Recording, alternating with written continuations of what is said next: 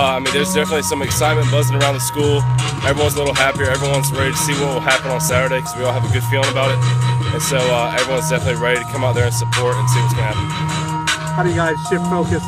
Beating Hammond was huge. I mean, not many teams have done it in the playoffs the last 10 years, but how do you guys turn your attentions now? Still got one more game left against Porter-Gaud. Yeah, we definitely we can't lose our focus. I think that happened a little bit last time. We got a little too confident after beating Hammond, and we kind of fell asleep the next week, but we learned from that, and we know that we can't just get a big head about last week. We got to come out this week and play one of our best games. Well, I mean, I think we get an opportunity to kind of, if you can't play for the state championship and get up, I mean, if we got emotional letdown, then that's on me for not telling our kids what this means. This is a very special moment. You don't always get to do it. We keep emphasizing that to our kids. It's another game, but I mean, it's special. Enjoy it. Not everybody gets a chance to do this. Really soak it in and give it all you got. This is our seniors' last game.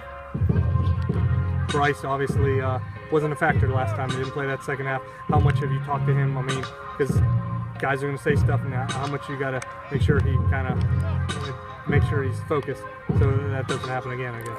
He'll be fine. He'll be ready to go. Bryce has matured a lot as an individual and as a person.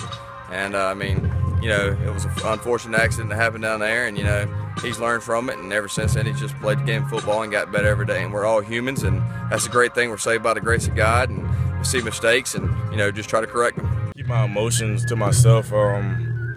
Even if I'm frustrated with something or someone, I just gotta keep it to myself, because if I'm out of the game, it just lowers the chance of my team winning, and I just got to be on the field to help them out. And those getting kicked out of the game helped. Well, they kind of ruined our perfect season. So I still owe them a lot. I think you're a little added extra motivation because of that this week. Do you think kind of from your teammates and just want to win this week? Yeah, I feel like I still owe them a game because that Porter-Gaud game, it still came down to the wire. And it's just not fair for them with how I was being selfish and got kicked out the last game. So this game should mean a lot to all of us, not even because it's the state championship. They gave us our first loss of the season after coming off of that big win against Hammond.